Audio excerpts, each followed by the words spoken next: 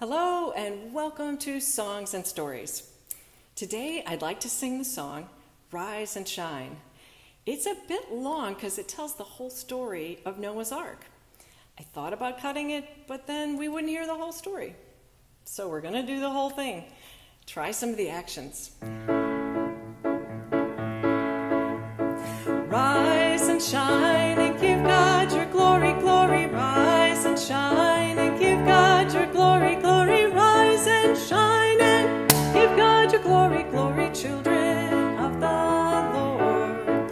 The Lord said to Noah, there's gonna be a floody, floody. Lord said to Noah, there's gonna be a floody, floody. Get your children out of the muddy, muddy, children of the Lord. The Lord said to Noah, you better build an arky, arky. Lord said to Noah, you better build an arky, arky. Build it out of hickory, barky, barky, children of the Lord. The animals they came on by twosies, twosies. Animals they came on by twosies, twosies. Elephants and kangaroosies, roosies, children of the Lord. It rained and poured for 40 nights and daisies, daisies. It rained and poured for 40 nights and daisies, daisies. Nearly drove those animals crazies, crazies, children of the Lord. The sun came out and dried up the landy, landy. The sun came out and dried up the landy, landy. Everything was fine and dandy, dandy, children of the Lord. So Noah, he sent out a dovey, dovey. Noah, he sent out a dovey, dovey. Sent him to the sky above, above, children of the Lord. The animals they came out by threesies, threesies. Animals they came out by threesies, threesies. They had learned their birds and beesies, beesies, children of the Lord. So that is the end of my story, story. That is the end of my story, story. Everything was hunky-dory, dory, children of the Lord. So rise and shine and give God your glory, glory. Rise and shine, give God your glory, glory. Rise and shine and give God your glory, glory, children of the Lord. The peace of Christ be with you. And also with you. Hello, friends. I'm so glad to be back with you again today. Let's catch up on where we are so far in the story of Moses and the people of God. Remember, God had led the people into the wilderness to get ready to live in the land that God had promised their ancestor Abraham a long, long time before. God had freed them from slavery and taken care of them in the desert, feeding them with manna, and gave them the gift of the law, which we call the 10 best ways to live, or the 10 commandments. But guess what? Even with all that, the people had a hard time trusting that God was really with them. Even Moses, God's good friend, sometimes wondered if God would continue to be faithful. There was a special tent set up a little way outside their camp. It was called the Tent of Meeting. Anyone who wanted to spend time with the Lord would go out to it. Whenever Moses went there, the people would stand at the doorways of their tents and watch him enter.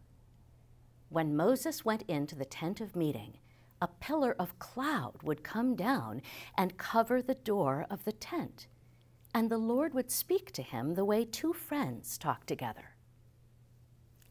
One day, Moses was in the Tent of Meeting, and he said to God, "You promised our ancestor Abraham that your people would live in the land of Canaan, the land of milk and honey. And you've told me I'm supposed to lead the people to that land, but you haven't said that you would go with us. Please say you will. Don't forget, it was you who chose us to be your people. What's the plan, God?" God said, "I will go with you." Moses continued, "Don't make us leave this place if you're not planning to go with us. If you're not leading us, how will anyone know we're your people?" The Lord said, "Moses, I love you and I'm pleased with you. I will be with you." Then Moses asked, "Please, Lord, let me see you." The Lord answered, "Come outside, Moses. Here is a place where you can stand safe in the crevice of a rock. I won't show you my face. It would be too overpowering for you. But I will pass by the rock and cover you with my hand. Then I will take my hand away and you will see my back, but not my face." The dazzling presence of God then passed in front of him and spoke, "I am the Lord, full of compassion and mercy, slow to anger, and full of great love and faithfulness." Moses fell to the ground and worshiped. When Moses went down from the mountain, the people stared at him in amazement. His face was shining from being in the presence of the Lord. I wonder if you ever feel unsure of yourself. I wonder if you ever feel unsure of God. I wonder if you feel comfortable talking to God like a friend, the way Moses did. Do you remember what God said to Moses?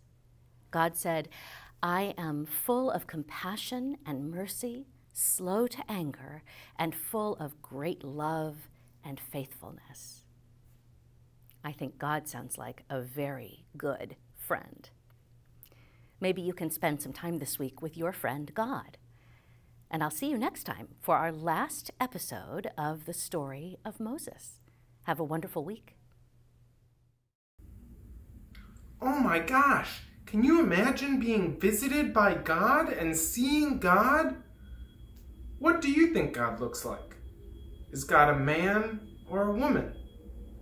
Is God young or old?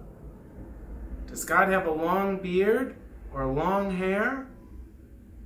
I agree with you, Lindley. I think whatever God looks like, God is a friend. And Peggy, thank you so much for that song. It was like a song and a story put together. It was so entertaining and so pretty.